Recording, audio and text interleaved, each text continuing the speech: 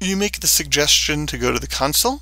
Well, if I go to the console and I reload, it's going to show some stuff, but it's not really showing that much. If I go to a different page, show some.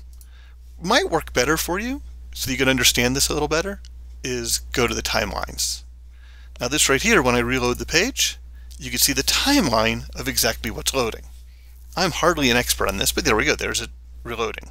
And if I go to get started, it loads another page.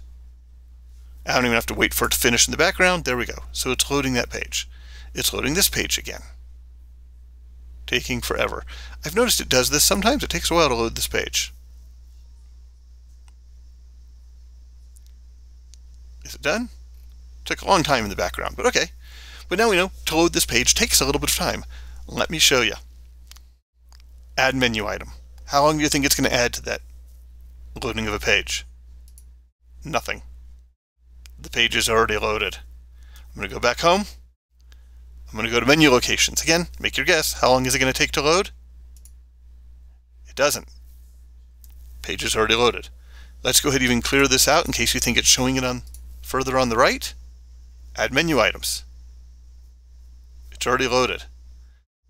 Whenever you see in that lower left-hand corner, go to whatever on this page, that generally means it's not going to have to reload. Not that hard.